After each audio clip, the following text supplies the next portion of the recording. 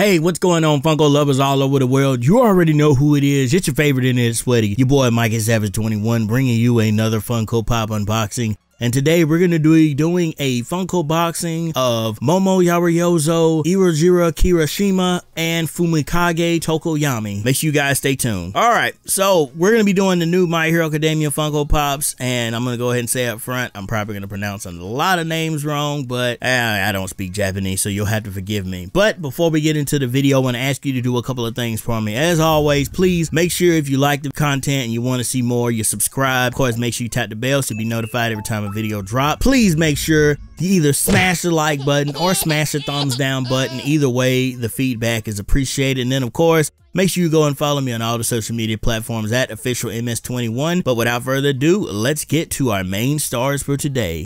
Alright, we're going to be doing the new My Hero Academia set. Now, originally I had recorded this video, but didn't like the way it turned out, so I said I'd just re-record it. Plus the rest of my Funko Pops that I had ordered, minus the new Mizuku Midoriya, hasn't gotten here yet, but all the rest of them are here. So I figured, why not just go ahead and do the video now, especially now that the first episode of Season 4 has dropped. Which, don't leave any spoilers down below. I know really nothing happened, but yeah, still don't leave any spoilers down below for anybody who hasn't had a chance to watch it yet. Like I said, we're going to be doing an unboxing of Momo, of Kirishima, and Tokoyami. Tokoyami actually just got a metallic version that was just announced. It's going to be a Pop Tea bundle. As always, it's at GameStop. It'll be the same Funko Pop, but just metallic. So yeah, you guys go and pick that up. I'll leave a link down below so you can go and get them, as well as leave a link down below so you can go and pick all of these up. These are common Funko Pops, so they are available pretty much everywhere. Hot Topic, GameStop, anywhere that they normally sell Funko Pops, you should be able to pick up a pair of these. But alright, let's get to unboxing Momo. Alright, so what do I really have to say about Momo? Of course, her quirk is permeation, which allows her to create things using the lipids in her body. And then of course, along with that, she has to wear a special hero outfit. When they get outfits made, they have to have special outfits and everything made for their quirks. Case in point, here is Momo. And you know, if you look at her, yeah, she's got a very revealing top. And once again, for all of you who want to know, no, it is not articulated. I feel like every time we have one of the characters come out that's got like a revealing outfit on, I feel like a lot of people are gonna ask, but this is what I meant about her outfit. You see like how her skin and everything is showing. She needs her skin to be exposed like that because this is how her quirk works. She's able to pull things out of her body using the different amounts of lipids that she has. And so Momo is an interesting character. She hasn't gotten too much spotlight. They had an episode dedicated to her that was basically filler. She hasn't really done anything that's too standoutish. I think the thing that most people remember her for is, of course, when she went against Tokoyami, she wasn't really using her head, and so she ended up losing. But if she would have, you know, stayed calm and focused, she would have been able to beat him. And then, of course, going back and looking at the Funko Pop once again, great attention to detail. Look, with her hair and everything, it's big and bushy and you can't tell where the lines are, which is so awesome. Again, you got like her hero outfit down to the T. Now I noticed when I got this one at first, there was like a little bit of a line mistake, but that was just a refraction from the actual box. It's flawless. So yeah, she's really cool. All right, so let's get to our next character. We're gonna be doing Kirishima and his quirk. He has the hardening quirk where he basically can turn his body as hard as steel, or as hard as rock, basically. Usually when he transforms and when he powers up, it resembles that of rocks. So, you know, when I think of his quirk, I always think of like a rock hardening quirk. But some people could, you know, say it's a little harder than rock. It could be comparable to something like steel, but I really think he's really cool. And I think I love how they have the R for Red Riot. That's actually his name.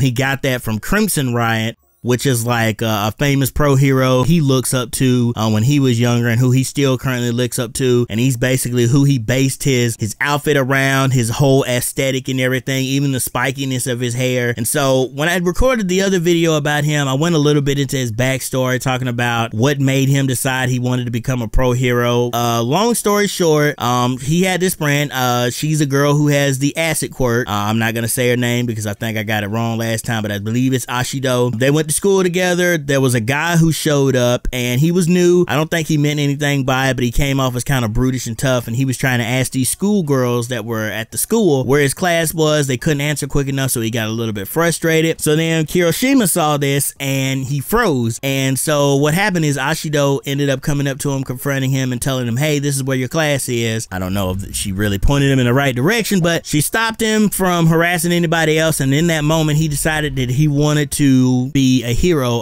who is manly as manly can get and never runs away from a fight. So that's one thing about Kirishima. He's not the type of dude to run away from a fight. He's always going to be willing to put his life on the line, especially for his friends. Like we saw with when they had to rescue Bakugo from the League of Villains. He was willing to go and help his buddy and save him, even though it meant, you know, possibly getting suspended. But again, here's a good look at him. Again, look at all the different ridges and stuff that you can see in his arm and everything. And again, his overall outfit and his spiky hair. It's real cool. And then I love how with the outfit on, it looks like he has 2 horns and everything, resembling that of like a devil or a monster. So let's get to the next one. All right, and our last one is Fumikage Tokoyami.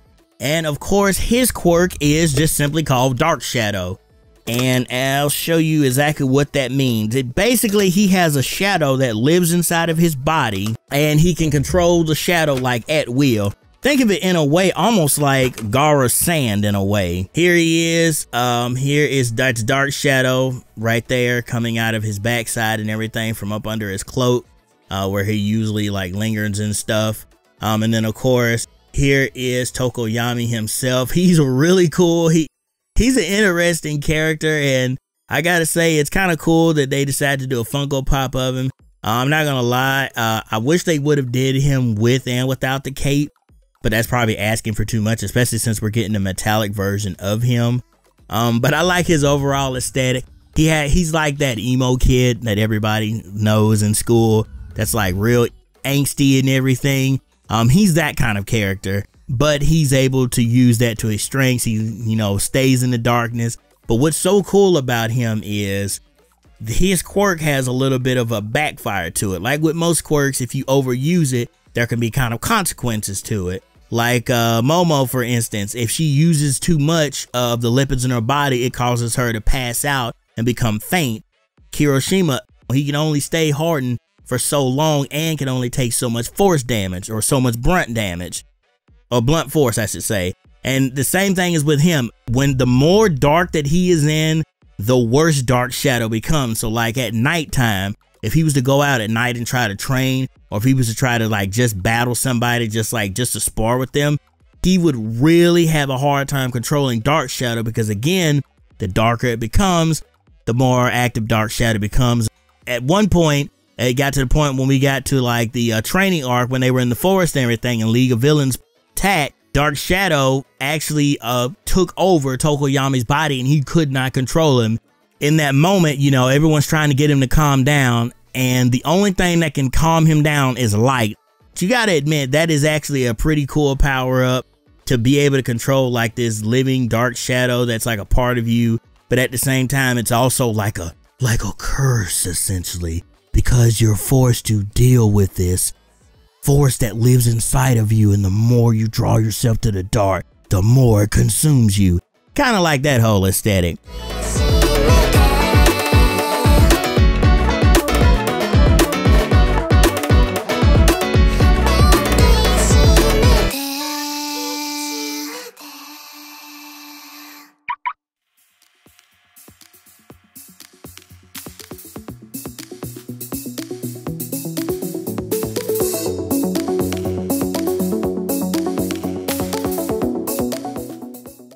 But again, let's get one last look at all our heroes before I put them up. Again, here's Tokoyami. Again, here is Kirishima. And here is Momo one last time. But alright guys, that is going to do it for today's video. Again, it might be kind of long, but I decided I wanted to do them together because there's not really much to say if you try to do a whole individual video. But if you guys want more info on them, there's a guy named Taking 101 on YouTube. He actually did My Hero Academia episodes for every single one of the Class 1A members, including the ones that I did today. So I'll leave links to his videos so you can go and check them out. But alright guys, again, thank you so much for checking out this video. Like I mentioned up top, make sure you subscribe, make sure you tap the bell. Of course, give this video a like or a thumbs down. Either way, the feedback is appreciated. And then, of course, as always, go and follow me on all the social media platforms at officialms21. Like I mentioned in my video that dropped yesterday, guys, the road to 4K. We're trying to get 4,000 subscribers. Please subscribe, please share this video out, especially if you're a fan of My Hero Academia. And then, of course, again, let me know what you thought of Season 4 of My Hero Academia. Episode 1 premiered yesterday. I watched it on Crunchyroll. Briefly gave my thoughts online. I thought it was really cool. It was just a good opening intro just to get everybody introduced to what's going on. But let me know down below what you thought of the episode and what you thought of these Funko Pops. Again, links will be in the description to pick up all of these. Thank you again, and happy Funko hunting, guys. Peace out.